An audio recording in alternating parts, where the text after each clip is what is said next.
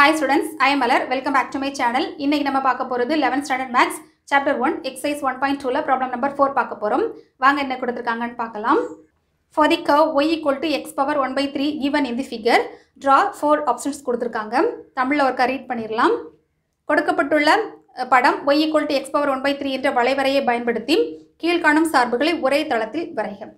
Okay ma'am, இந்த டாபிக்கான concept video நம்ம ஒன்று போட்டிருக்கோம். நீங்கள் அதை பார்க்கலனா மேலே ரோல் ஆகக்கூடிய ஐ பட்டனில் அந்த லிங்க்கை நான் கொடுக்குறேன். அது மட்டும் இல்லை, இந்த வீடியோட டிஸ்கிரிப்ஷன் பாக்ஸில் அந்த லிங்க்கை கொடுக்குறேன். இந்த வீடியோட எண்ட் செஷன்லேயும் அதுக்கான லிங்க்கை நான் கொடுக்குறேன். உங்களுக்கு தேவைன்னா நீங்கள் அது ஒர்க்கா பாருங்கள், அது கண்டிப்பாக உங்களுக்கு யூஸ்ஃபுல்லாக இருக்கும். இப்போ நம்ம பார்க்கலாம். இந்த ப்ராப்ளத்தில் நமக்கு இந்த டயக்ராம் வந்து ப்ராப்ளத்திலே கொடுத்துட்டாங்க. இதை பேஸ் பண்ணி இதை யூஸ் பண்ணி நம்ம அந்த 4 ஆப்ஷன் டயக்ராம் ட்ரா பண்ணணும். ஃபஸ்ட் ஆப்ஷன் பார்க்கலாமா? y equal to minus x the whole power 1 by 3. நமக்கு தெரியும் 3 டைப் ஆஃப் டிரான்ஸ்ஃபர்மேஷன் இருக்குன்னு. ரிஃப்ளெக்ஷன், டிரான்ஸ்லேஷன் அண்ட் டைலேஷன்ஸ் இல்லையா? அதாவது பிரதிபலிப்பு, இடப்பெயர்ச்சி, கம்ப்ரெஷன், சுருங்குதல் இல்லைனா விரிதல், இந்த மாதிரி 3 கேட்டகரி நமக்கு தெரியும். இதில் ஃபங்க்ஷனுக்கு வெளியில் மைனஸ் வந்துச்சுன்னா அது வந்து ரிஃப்ளெக்ஷன் இல்லையாமா? ரிஃப்ளெக்ஷனில் என்ன கேட்டகரி வரும்? ரிஃப்ளெக்ஷன் நமக்கு 3 படித்தோம் இல்லையா? Reflection about X axis, reflection about Y axis and reflection about Y equal to எக்ஸுங்கிற line. இந்த 3 ஆப்ஷன்ஸ் படித்தோம்.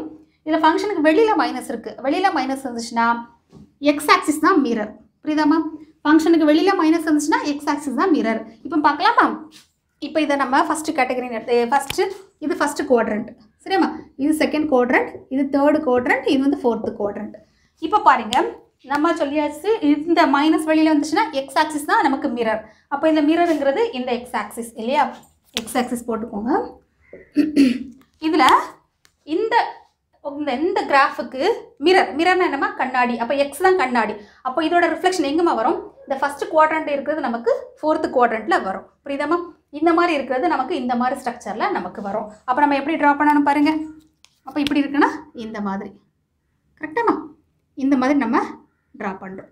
இது வந்து எந்த குவாட்ரண்ட்டு? First குவாட்ரண்ட்லேருந்து fourth. அப்போ first to fourth quadrant. Next already நம்ம சொல்லியிருக்கோம் எக்ஸ் ஆக்சிஸ் தான் இதில் மிரர் இல்லையா? அப்போது இந்த மிரரில் இந்த கிராஃப் எங்கேமா போகும்? இதோட ரிஃப்ளெக்ஷன் மேலே வரும். அப்போ தேர்டில் வந்து செகண்ட் குவாட்ரண்ட்.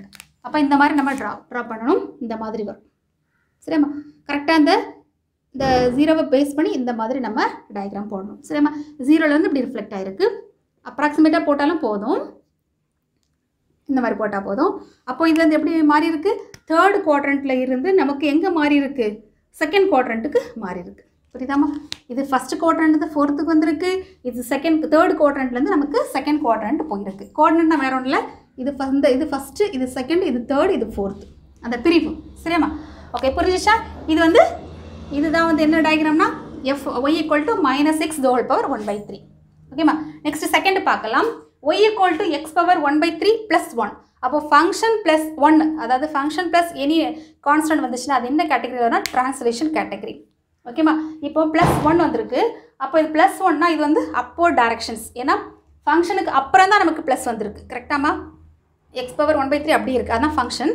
அதுக்கு அடுத்து தான் நமக்கு ப்ளஸ் 1 வந்திருக்கு. அப்படின்னா அப்போர்ட் டைரக்ஷன் நமக்கு மூவ் ஆகும்னு அர்த்தம். அப்போர்ட் டைரக்ஷன் எதுமா வரும்? இப்போ 0ல் இருக்கிறது நமக்கு 1ல் வரும், இந்த கேட்டகரியில் வரும். இந்த பாயிண்ட் அப்படி இந்த பாயிண்ட்டுக்கு வரும். அப்போ இந்த பாயிண்ட்ஸ் 1,1ல் இருக்கிறது அப்படி நமக்கு இந்த பாயிண்ட்டுக்கு ஷிஃப்ட் ஆகும். அப்போது -1,1 இருக்கிறது -1ங்கிற பிளேஸுக்கு, அப்போ இந்த பிளேஸ்க்கு ஷிஃப்ட் ஆகும். அப்போ நம்ம எப்படிமா ட்ரா பண்ணுவோம்? இந்த மாதிரி ட்ரா பண்ணுவோம். இந்த மாதிரி வரைஞ்சிக்கணும் சரியாம்மா? இந்த மாதிரி. அப்போ இதில் பாயிண்ட் எழுதிக்கலாம். இல்லை வேணால் நம்ம இதில் point y equal to minus x the whole power 3 reflection about x axis சரியாம்மா? ஏன்னா இதில் x axis தான் மிரர். இதில் என்ன வரும் நமக்கு? டிரான்ஸ்லேஷன் கேட்டகரி இல்லையா? அப்போ நான் இப்படி எழுத y equal to x power 1 by 3 plus 1 shift upward by 1 unit. ஏன் 1 யூனிட் போட்டோம்னா ப்ளஸ் 1 நம்ம ஆட் பண்ணியிருக்கோம். அப்போ இது வந்து அப்போர்ட் டைரக்ஷன்ஸ். ஓகேவா? அப்போர்ட் டைரக்ஷனில் மூவ் ஆயிருக்கு. இந்த டைரக்ஷன் நமக்கு மூவ் ஆயிருக்கு. ஓகேவா? நெக்ஸ்ட் இப்போ நம்ம இதை கம்ப்ளீட் பண்ணிட்டோம். தேர்ட் கேட்டகரி வரலாம். y equal to 1 by x power 1 by 3 minus 1.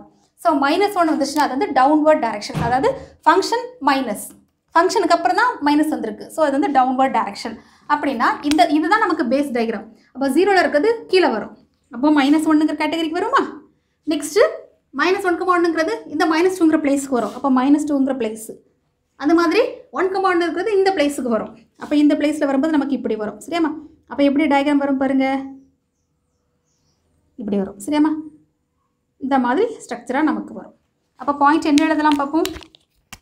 Point இதே ப்ராப்ளத்தை எழுதிக்கோங்க. இது y = x⁻1/3 - 1 ஷிஃப்ட் டவுன்வேர்டு. சரியாம்மா? டவுன்வேர்டு பை ஒரு யூனிட். அதாவது என்ன ஃபார்முலாவில் நமக்கு வரும், இது என்ன ஃபார்முலாவில் வரும்னா f of y = எழுதிக்கோங்க. நம்ம y = f of x - 1. இது என்ன ஃபார்முலானா y = f of x + 1. இது என்ன ஃபார்முலானா y = -f of x. அந்த ஃபார்முலா பிரகாரம் தான் நம்ம இதை ஷிஃப்ட் பண்ணுறோம். புரியுதாம்மா? நெக்ஸ்ட்டு இங்கே வரலாம். இதை பாருங்கள், x + 1 the whole power 1/3. அதாவது ஃபங்க்ஷனுக்குள்ளே ப்ளஸ் இருக்குது. அப்போ ஃபங்க்ஷனுக்குள்ளே ப்ளஸ் இருக்குன்னா நம்ம வந்து லெஃப்ட் சைடு மூவ் பண்ணணும். ப்ளஸ்னா லெஃப்ட் சைடு, மைனஸ்னா ரைட் சைடு இல்லையா? அப்போது லெஃப்ட் சைடுனா எப்படிமா மூவ் ஆகும்? இந்த 0ல் இருக்கிறது நமக்கு -1ங்கிற பிளேஸ்க்கு வரும். கரெக்டாக? அப்புறம் 1,1ங்கிறது இந்த இடத்துக்கு வரும், இந்த பிளேஸ்க்கு நமக்கு வந்துடும். அப்போது இதில் இருக்கிறது வந்து லெஃப்ட் சைடு இல்லையா? அப்போ -2ங்கிற பிளேஸ்க்கு வரும், இந்த பிளேஸ்க்கு வரும். அப்போ நம்ம எப்படி ட்ரா பண்ணலாம்? இந்த மாதிரி ட்ரா பண்ணணும். சரியாம்மா? புரியுதா?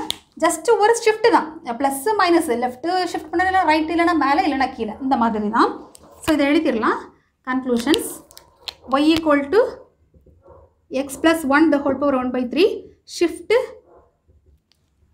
லெஃப்ட் இல்லையாம்மா? ஆமாம், shift left by 1 unit. 1 unit. சரிம்மா? இது ஃபார்முலா என்ன ஃபார்முலாவில் நமக்கு வரும்? Category y = f of x + 1 category. சரியாம்மா? ஃபங்க்ஷனுக்குள்ளே ப்ளஸ் இருக்குது. அவ்வளோதான்.